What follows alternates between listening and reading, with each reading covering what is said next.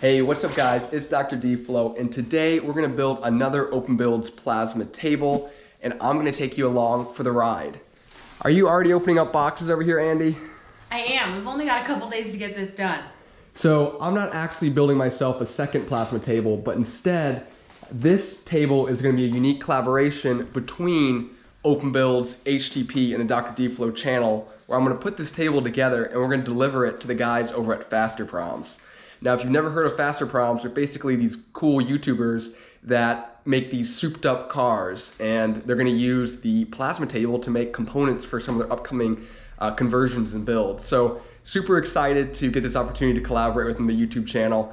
And of course, my new favorite thing is plasma cutting. So it's all wrapped up into one great bundle. But as Andy said, we don't have much time. We need to put this whole table together in a little under a week, and then we have to drive it down to Tampa, and I'm going to train the guys how to run the table and how to maintain it. So this is going to be a quick whistle build, but there will be some differences between my beta version of the OpenBuilds Plasma Table and this new version, and I'm super excited to walk you guys through that, but I will wait to do that. I will wait to do that until after it's already built. The Dr. D-Flo and Andy Vlog.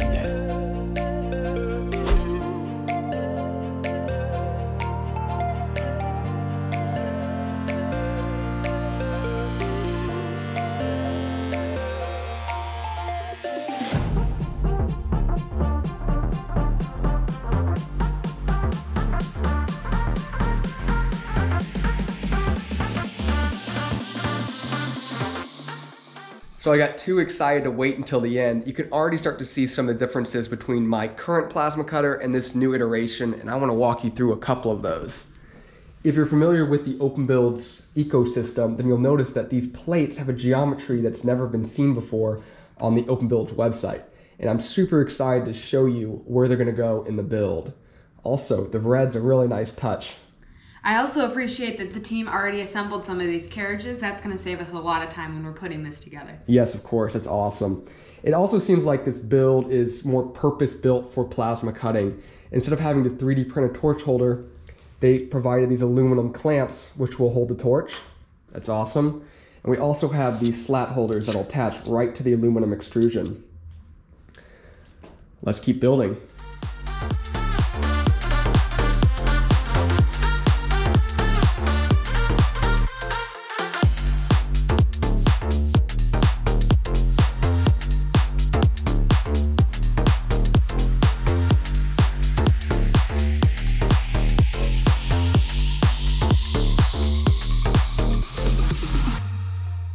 So everything's coming together really well, and perhaps the first thing you noticed is that this table is bigger than my other table.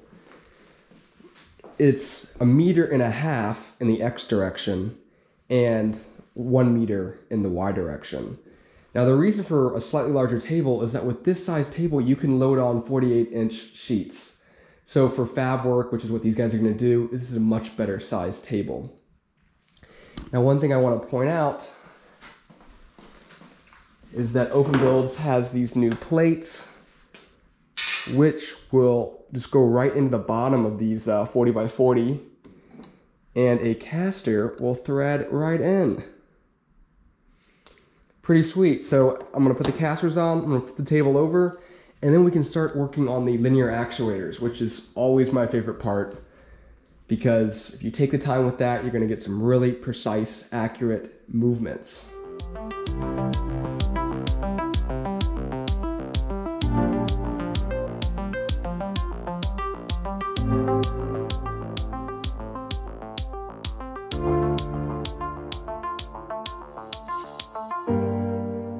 A couple more things I want to show you as I continue to make a lot of progress with this build. I just finished up the Y linear actuators, which are on either side. I'm partially done with the X-axis. I just have the carriage and the rail on there right now, but I need to come back and add the motor and lead screw. But let me point out two things here. First off, this is the first OpenBuilds design that has incorporated the linear actuators directly into the frame. Now this frame is super rigid because it has to support the water table, the slats, and the metal that's going to be cut. So the actuators get to take advantage of this rigidity by being directly tied into the frame. They're not just sitting on top of the frame. The second thing I wanted to show you is that this system is rocking OpenBuilds' tensioning mechanism. Now, I'm not going to go into too much detail about this. You can go to the OpenBuilds website for more information. But basically what it's going to do is it's going to pull that lead screw tight so that it's no longer whipping. And whipping is really a concern at longer lengths of lead screws, especially when your lead screw is going to be 1,500 millimeters long. This is the longest lead screw I've ever seen. So that tensioning system is going to be imperative for accurate movements and minimizing that whipping action. So I'm going to finish the x-axis and add on the z, and then it's just wiring. Almost done.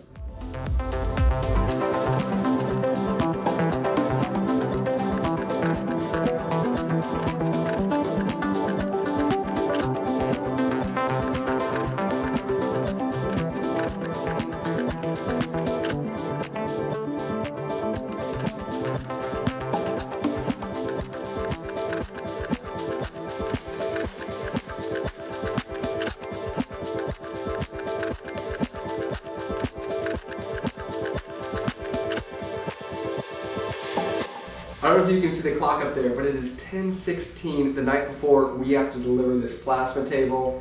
So yes, we're cutting it close, but it's all done, it's all buttoned up, it's looking great. The last thing I want to talk to you guys about is the actual table. Now, this is kind of a funky design with the water table on the left and the dry slats on the right. Up until about the last minute, I was going back and forth with the OpenBuilds guys on what size table would be best for Fasterproms. We ended up with that larger table so that they could eventually cut those 48-inch sheets. But I didn't have enough time to get a large enough water pan fabricated. So now we have this kind of dual setup where you can cut mild steel over the water on the left, and you can cut aluminum dry on the right and not have to worry about hydrogen gas. I do owe one big final thanks to HTP, who included me in this collaboration. They could have bought a prefabricated table, but they trusted me to put together a table that will make their plasma cutter shine. And speaking of making their plasma cutter shine, I will have a video coming up soon of this exact cutter slicing through some aluminum, so get subscribed for that. Let's go ahead and throw on a piece of mild steel. And I'm not going to put any water in the table, just because I don't want to empty it right before we go. So we're just going to cut this on the dry spot.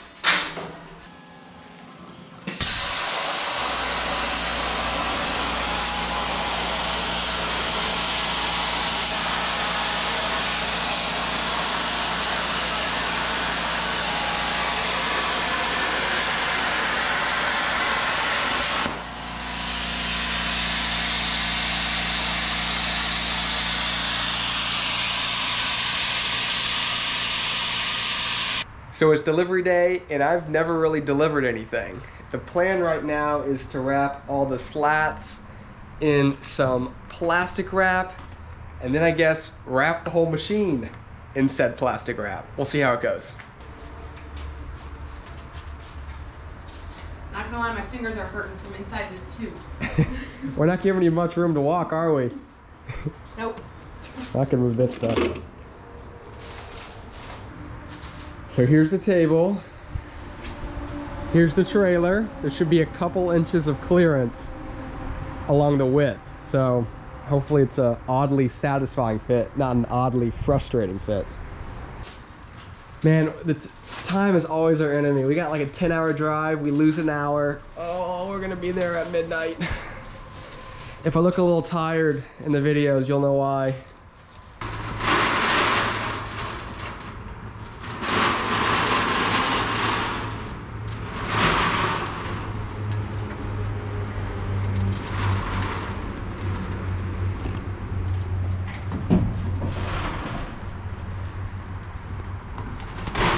Don't trap yourself in there.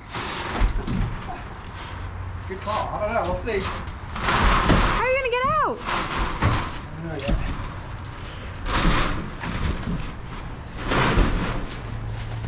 What are you doing in there? I'm forever trapped. Good thing I'm skinny. I went with a larger trailer so I could get out. And we're buckled in. Plasma cutter secure. Hopefully. And we're off.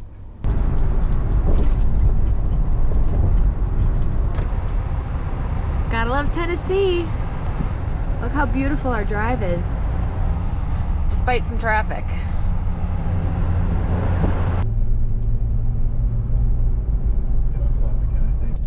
feel like I've never seen more cops with lights on in the last 2-mile stretch than I have here. Yeah. Like it's Saturday, we gotta create the traffic. We gotta give people the experience.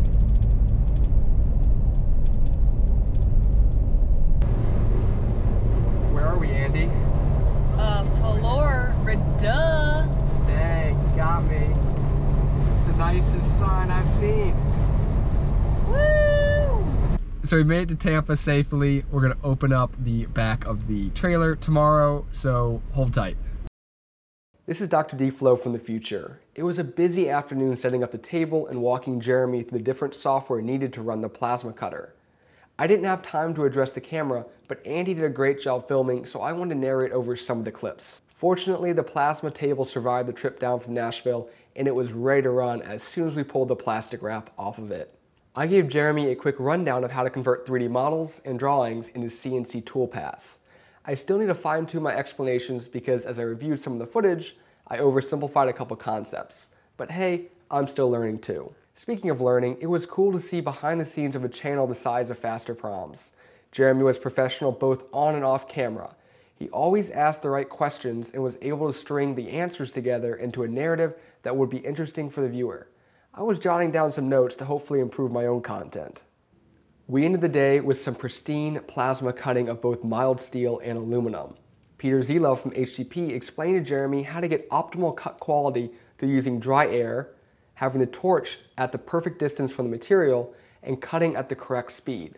I've covered these topics in past videos, but I learned a couple new tricks that I will share with you in my upcoming plasma cutting video on aluminum. Peter had the Microcut 875 SC cutting perfectly. The edge on the aluminum part had very little dross and was sharp with a minimal oxide layer. All in all, this was a great opportunity for the Dr. D-Flo channel, and I can't thank HTP and OpenBuilds enough. I will put some product links in the description below if you're interested in HTP's Microcut 875 SC plasma cutter or OpenBuilds linear rails and actuators. Let me know in the comments down below if you like this less formal Dr. D-Flo content. I can upload more frequently if I mix in this run and gun content with my detailed guides. I will catch you guys in the next one.